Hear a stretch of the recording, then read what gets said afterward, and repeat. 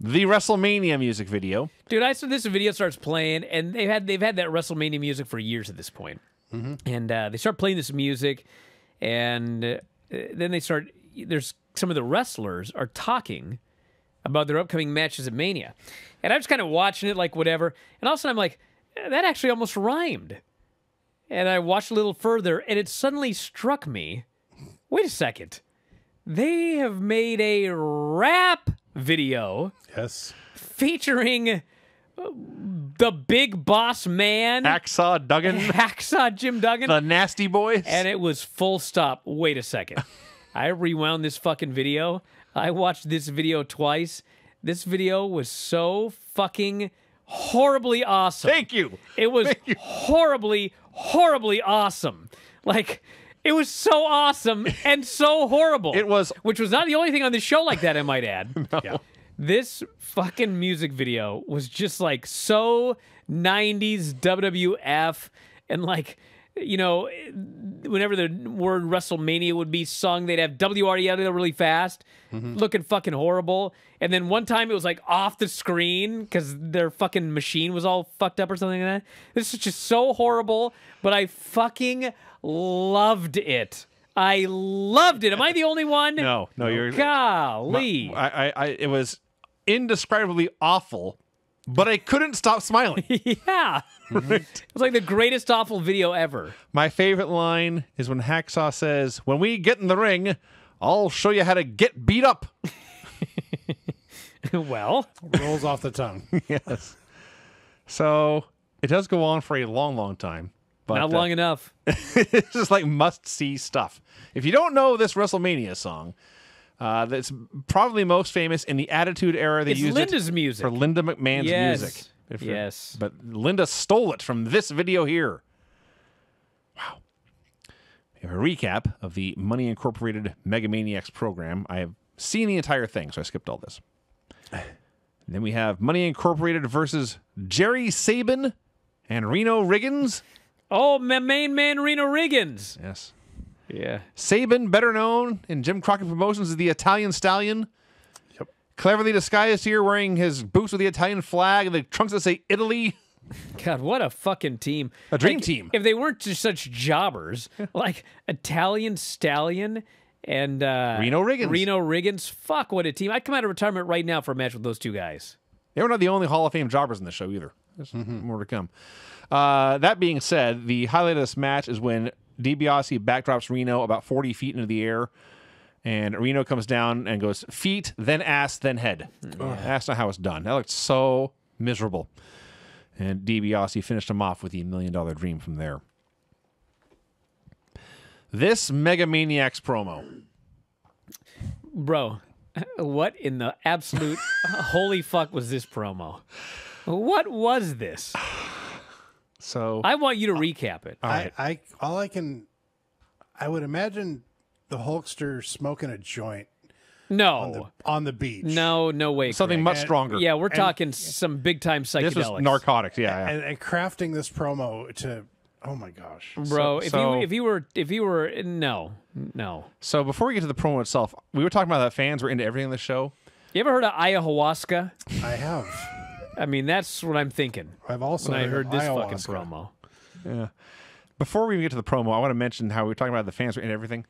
The Mega Maniacs come out, Real America is playing, and there's grown women dancing to Real American. That's a catchy tune. Never occurred to me that this is a dance I song. saw grown men rapping to the WrestleMania theme, so I've seen it all, dude. I guess so. So They were paid, to be fair. So first of all, they don't do this anymore, I don't think, ever. But they have the promo's not in the ring or on the stage. They just have a platform. It's like off to the side. That's what they used to do with superstars all the time. Yes. So they put up on this platform, but they'd be up on the platform, but they usually shoot them from the normal angle. True. They bring the platforms they appear, and the camera dude gets down on the ground on one knee and looks up, and Hogan looks straight down at the camera like he is God above, speaking down to the people. So what did I get from this Hogan promo? Please. He was Contact watching. high. He was hanging on Venice Beach watching Raw. Saw what happened to I Brutus. find that hard to believe, by the way. That part's very difficult. In 1993, Yeah. He stole Brutus's bike, almost drove it into the ocean, put his ear in the sand, and he heard fans praying for Brutus after they smashed his face in, you see. So he was so concerned, he took Brutus's bike, drove it from Venice Beach to New York City, where he went to the Ramada Inn and found Brutus watching the Three Stooges. I'm not making this up. I presume that was happening. Yeah, sure. I mean, you don't make something like that up, dude. So Brutus has his mask on now, the protective face mask. He's talking about they've tested it, and Hogan's dropping big legs on it. He's totally fine. Didn't feel a scratch. So that's how they tested it. He put on a mask, laid on the ground, and said, "Hulkster, drop that damn leg on me." Yes. Jimmy Hart, who is supposedly a babyface manager now, says they're going to have new T-shirts and new video games and new posters because they're going to be the tag team champions soon. We go back to Brutus, who I guess he's the barber still. He had haircut plans for Money Incorporated. He's talking about walking the aisles at Kmart looking for hair dye. And I'm pretty sure at this point Hogan legit lost it. He like covers his mouth and is chuckling. But he must one-up Brutus. And one-up Brutus he does. I did not transcribe the entire thing, but he's back in Venice Beach. He's fishing off the pier with his bare hands, as one does. He catches hammerhead sharks. He takes these hammerhead sharks to Las Vegas. He throws them in the pool at Caesar's Palace, where he has also thrown sea urchins and mermaids. Mermaids? He has thrown mermaids and sea urchins and sharks into the pool at Caesar's Palace. So what they're going to do, he says, we're going to take those tag team titles from Money Incorporated. We're going to take them over to these hammerhead sharks and fasten them around their heads and through their mouths so they can't bite anyone. Then everyone will get in the pool and have a big pool party. All the the bathing beauties, the lady Hulkamaniacs, we're going to create a suntan lotion, and they're going to have an even tan from head to toe. And, like, eventually, it ends. Gene just buries his face in his hands. He can't believe what he has just heard. Hogan is flexing. I will say this, Hogan was lean here, man. Well, yeah. Yes, because it's that era. God, this was the weirdest fucking thing I ever saw. If you go back and watch this promo, which I don't recommend, just keep your eyes on Mean Gene the whole time. Oh.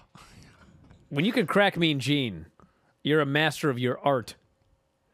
So I don't know if this made me want to see WrestleMania. No, of course it didn't. But it was memorable. It was different. It was not boring. It was a Hulk Hogan promo. Well, yes, but on the extreme end of Hulk Hogan promos. Very, very few Hulk Hogan promos can match this for being a Hulk Hogan promo. It is Wrestling Observer Live today. I'm Oreo the Orca. Do you have a blowhole rating system? Like if you're really excited about a match, it gives you 6 squirts? This match was 2 3/4 holes, if you must know. So I was watching this show, and they had a bunch of videos for this Liv Morgan about how, oh, my whole life I've been a wrestling fan. Oh, I'm going to win my first title ever. There's children cheering and going, oh. You know what I'm saying? Okay. I do indeed. Hey, Danhausen, can you hear us? Yes, can you hear Danhausen? Hey, look at that. Holy Hey. Mother of God, look what we've done here. You broke a leg, is that true? It was broken in half, snapped in two. The doctor said it was a tibia and a fibia. I'm a whale and not a doctor, but is it not a fibula and not a fibia? A fibula? What I know. Perhaps the doctor lied to Danhausen. You know, Danhausen, if you were a whale, you wouldn't have broken your leg. This is true because whales don't have legs. What did you grow up watching as a little evil man? Kane ripping off the door when he debuted. Yes. How old were you, Danhausen, when that match took place? Oh, about, what was that, 1997, so about 700 years old. Oh. Also, one time Danhausen had Dolph Ziggler's theme song as his alarm and it went off in class. No, he didn't. Yes, it's true. Danhausen likes Dolph Ziggler. You like Dolph Ziggler? He's good matches. If you enjoy these videos, for just $7.99 per month, you can enjoy full-length editions of The Bryan and Vinny Show, Wrestling Observer Live, Figure 4 Daily with Tom Lawler and Lance Storm, the Mad Men podcast, Speak Now Pro Wrestling with Denise Salcedo, and more, plus hundreds of archived shows, all in beautiful HD. Don't miss out. Join us today.